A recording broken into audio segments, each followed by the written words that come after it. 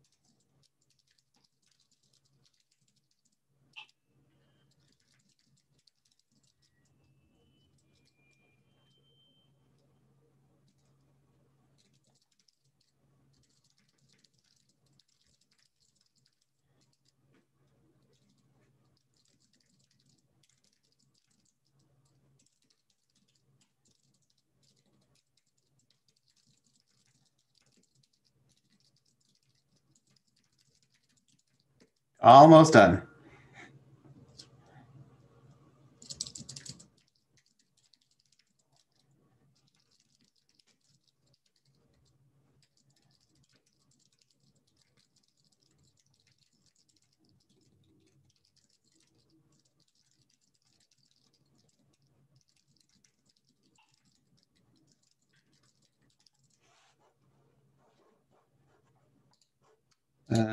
June.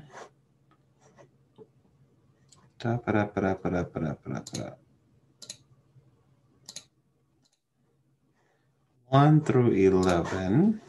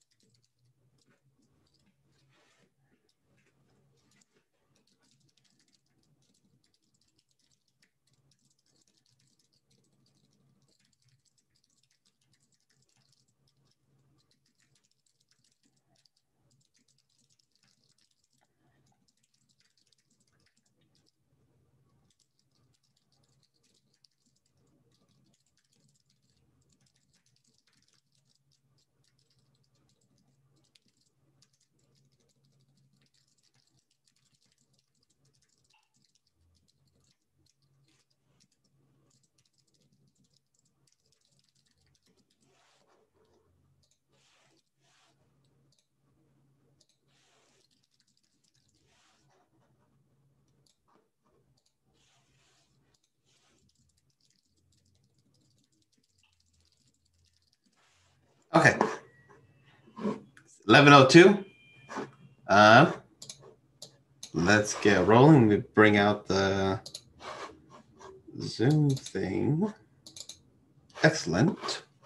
Have my slides, got the Discord chat. CIS 77 in case anybody asks any questions. And I have my YouTube up. All right, ready to go.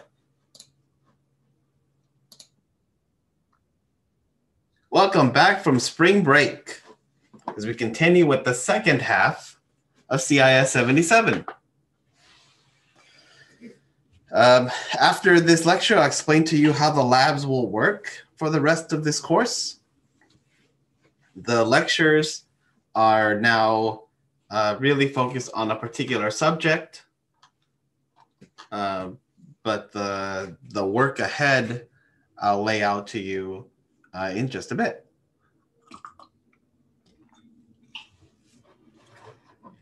So let's roll into Module 9, which is all about mobile forensics.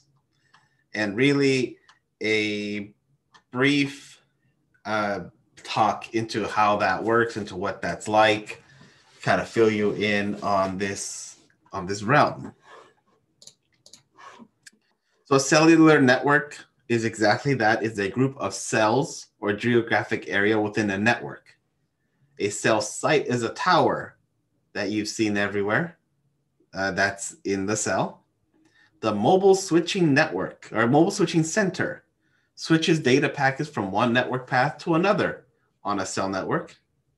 If the user is managed by another carrier, the call will be routed from the MSC to the public switch telephone network, an aggregate of all circuit switch telephone global networks.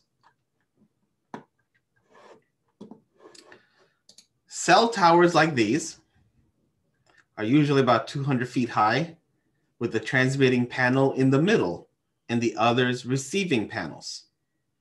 These towers are all controlled by base station controllers, or BSC, who handles the frequencies and handoffs as mobile equipment move from one cell to the next. A soft handoff is when a cell phone communication is conditionally handed off, or in other words, the signal strength on the new BTS will be adjudicated from one base to another, and the mobile equipment is simultaneously connected and communicating with multiple base station controllers. The hard handoff means the communication is only handled by one base transceiver station at a time. Now, without going too deep into the world of cellular technology, understanding how the cell network is structured, is good to understand the type of evidence that you can retrieve from a carrier's network without accessing the suspect's device. Law enforcement can request cell site records from any carrier, specifying the format they wish the evidence to be in. Law enforcement can contact the carrier and explain the user information they seek, as well as that the customer not be notified. They can request the suspect's record be preserved for 90 days, pending their acquisition of a search warrant. And court orders can extend this for an additional 90 days. Law enforcement can obtain subscriber information, like the name, address, SSN, call detail records that are used for like billing, such as the phone numbers called, the duration, date, times, the cell sites used, and any PIN unblocking key codes to bypass any SIM protection used to corroborate evidence from the carrier and the user's device. A mobile station is anything that has a SIM card. So that could be a phone, that could be a tablet, that could be a laptop, that could be a hotspot. Those are all mobile stations. The International Mobile Equipment Identity, IMEI number, uniquely identifies that handset. The initial 6 to 8 numbers are the type allocation code that identifies the type of wireless device. There is a site in the lecture notes that you can see details about specific devices. There are also other numbers within, like the Universal Integrated Circuit Card for smart card identification. For GSM networks, they'll use the SIM card for UTMS, which we don't necessarily see around here, is the Universal SIM. The Mobile Equipment Identifier, or MEID, is an internationally unique number for CDMA devices.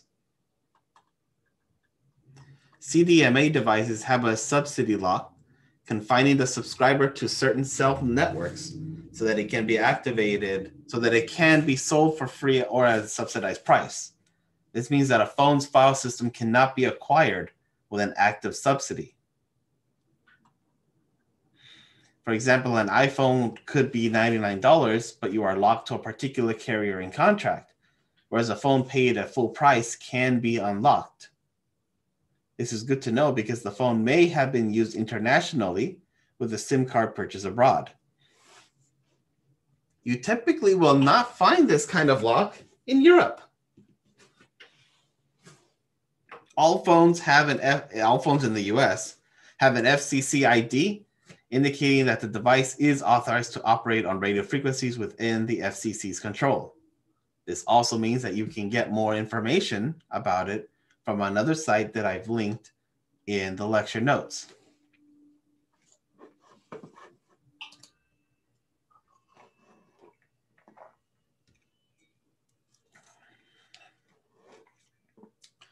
CDMA is only 3G. 4G LTE is a new system that is not GSM or C. I actually am not sure.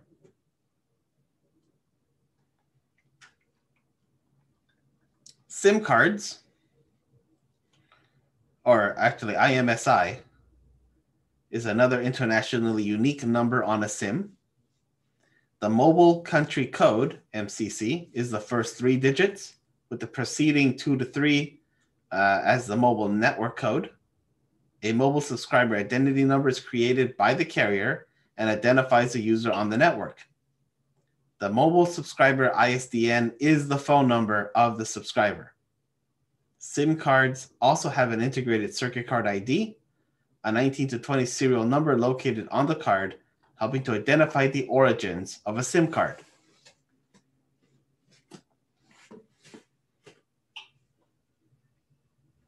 There is a whole process on authenticating a subscriber on a network, like the home location register, the visitor location register, the equipment identity register, and authentication center, all used to verify a user on a mobile network.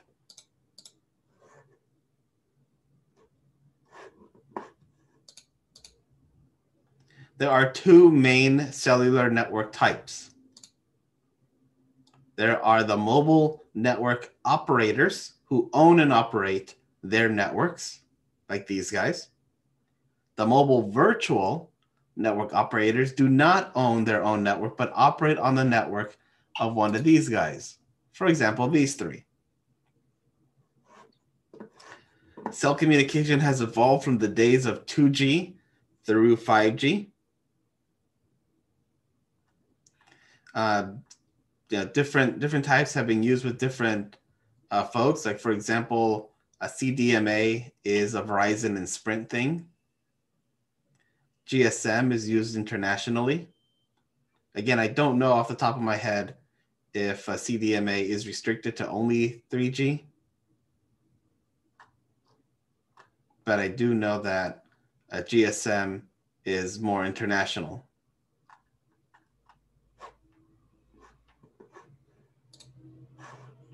Now, interestingly enough, SIM cards do have an interface to communicate.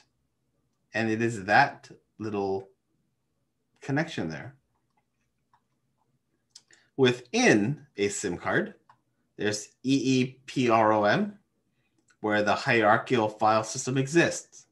The operating system, user authentication, and decryption algorithms are in ROM. 3 primary areas of the SIM card are the master file, the dedicated files, and elementary files.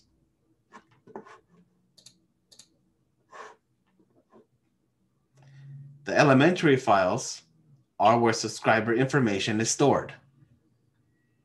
You have the abbreviated dialing number, any contact names and numbers stored, the forbidden public land mobile network, cell networks the device attempted to connect but was not authorized to, useful to know where a suspect was located, the LND, or the last number dialed, as stated. LOCI has the area where the last the area where the phone was powered down. It'll store a temporary location there, so you know if you look into that file, you'll see where the phone was last when it turned off. And SMS is the list of text messages. Since SIMs are PIN protected, you typically have 3 attempts to unlock it before it's locked, and then you'll need to get the unlock code from the carrier. Speaking of SIMs or SMS, you can see whether a message was read, deleted, unread, sent based on the status flags.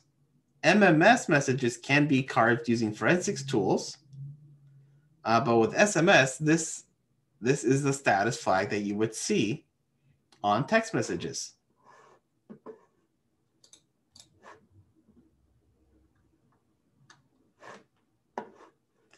Now, taking a quick detour into Android partitions, some of the most common partitions you will find on an Android phone are the boot, which contains the boot code for the device, includes the kernel and RAM. It has the system partition with the Android framework, the recovery, the cache to store temporary data, miscellaneous that has for recovery, the user data where the apps are installed, metadata, the Dalvik cache, which has the executable files, applications and the APKs, data, which is subdirectory for each application with SQLite databases. You have miscellaneous and system. Gaining access to evidence on a suspect's system is challenging, especially with mobile.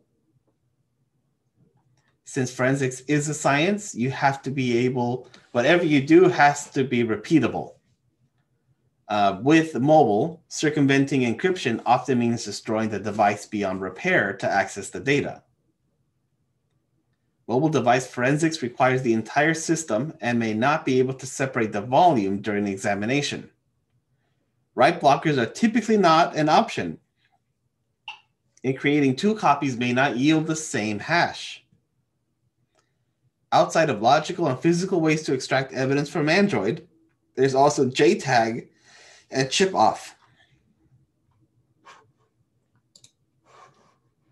JTAG is the Joint Test Action Group, an IEEE standard for testing, maintenance, and support of assembled circuit boards that is an increasingly important way to bypass security and encryption on a phone. This picture is of a RIF box used to acquire data from the circuit board on a cell phone. A full dump of memory can be obtained by extracting the contents of eMMC. The connectors are soldered onto the JTAG points on the board, and voltage is applied on the board using the cell battery. This comes into play after an attempt with tools like Celebrite, who try to read the contents of the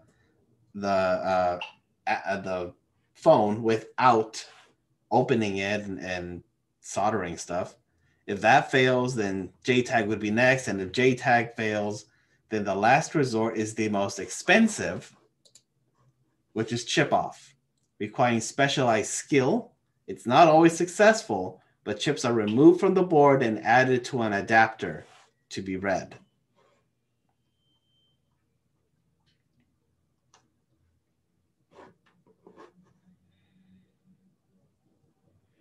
As with any tool, you need to be able to verify that your tool works and works consistently. When it comes to getting mobile devices, it's a little trickier.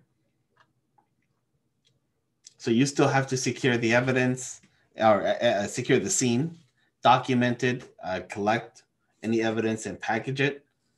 Proper containment for these types of devices means removing the device from the network with a Faraday box like these that are shown below or shown here.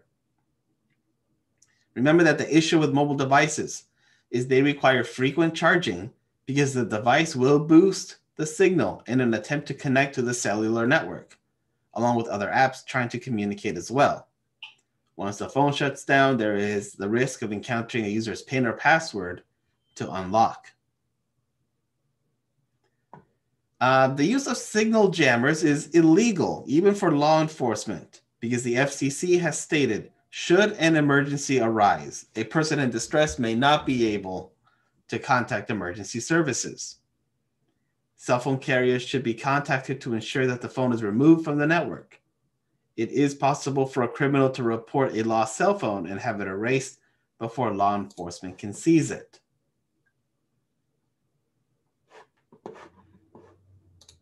So I mentioned Celebrite. Another tool similar like it is Gray Key, used to bypass encryption to get into the device, read the contents. Interestingly, a difference between computer and mobile forensics is file fragments. When an SMS message is deleted on a phone, you can generally be certain it is removed and no fragments exist. A physical extraction could result in some deleted files.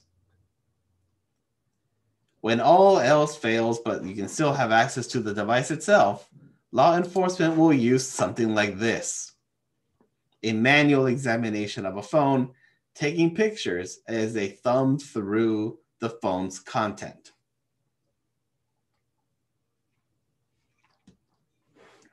That can still count as evidence. The legal considerations of all this, recalling from Module 7 before we took the break. A warrant must be obtained for a cell phone with exceptions, including consent, incident to arrest, and exigent circumstances. Warrants should describe the cell phone and include details like the make, the model, the manufacturer, the phone number, and location of the device, address and specific location. If available, the IMEI or MEID should be included along with the type of evidence that has been acquired, like SMS, MMS, contacts, etc. Any questions on this topic?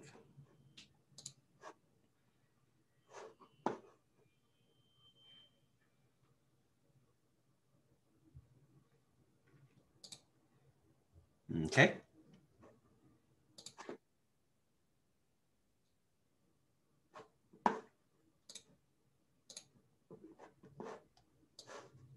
I'll make the video shortly. We'll switch over to this for the second video. That'll be pretty short.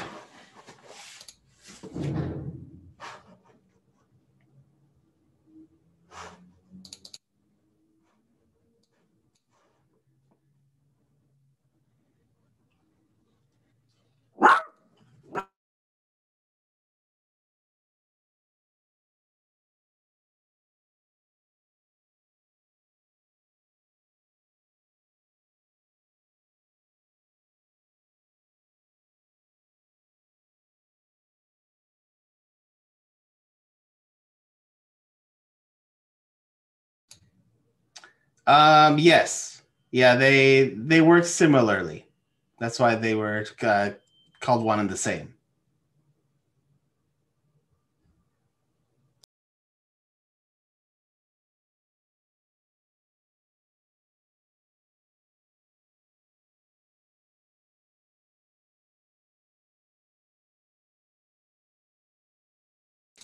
Okay. Let me hit record. We're on this computer. Okay, so the cases. As you notice in Module 9 and going forward, there is no more labs within the module. That doesn't mean you don't have anything to do. It does mean that the labs have been now moved down to the bottom. Right now, these cases are available to you. Soon you'll have the large ones as well. It is all the same for either. I will be giving you multiple cases to work on, and you can complete them in any order. You are more than welcome to work together to solve them. I suggest creating a cloud system to download them all and share that the autopsy with everybody. You know how you can connect multiple autopsy together. I would suggest using a tool like WireGuard to build a VPN network between your various accounts. Utilize Discord for your communications, and I have that note here because there is points based on your Discord usage. If you are not using Discord often, at the end of the class when I run the stat bot and it shows that you weren't a big communicator, you're not going to get as many points. This link is now been updated for all the case files. So here are all the files that you need. Like I said, as I'll add the large cases soon, and you'll be able to get those files as well. A lot of these files are big. Like the Lone Wolf is 32 gigabytes in and of itself. I think it would be best to set up one system and share the multiple users in Autopsy in order to get everybody accessing the same data together. But the to-do is the same. So I'll click on corporate espionage as an example. You'll have the scenario and any other information that you need, along with some questions that you may need to answer. What you'll be submitting is a PDF report. So take a read at the case, and again, feel free to work together to solve. When you think you have your solution together, submit it. It's 120 points. So again, I'll highlighting on corporate espionage. It is 120 points, so it is expected that this is a full-fledged forensic report. It does not mean that you just need to answer these 3 questions and you're done. It means you do need to submit a full-fledged forensic report with the executive summary, with your findings, with your tool reporting, all of that together in one document. So this should not be a half pager. This should not even be a 5-pager. The good thing is our tools will provide a lot of that information for you, and they will be able to fill in a large part of your report. So don't feel that I'm saying that you have to sit there and write a 5, 6, 7 pager on your own. You do not have to do that. This is not English. You are not being tortured in that way. But what I do want you to do is to write a full-fledged forensics report.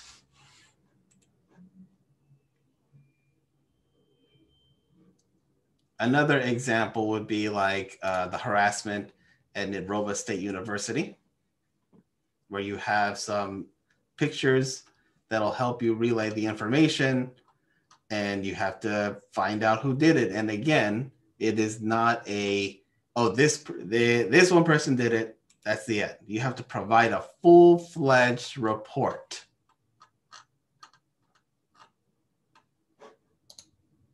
Questions?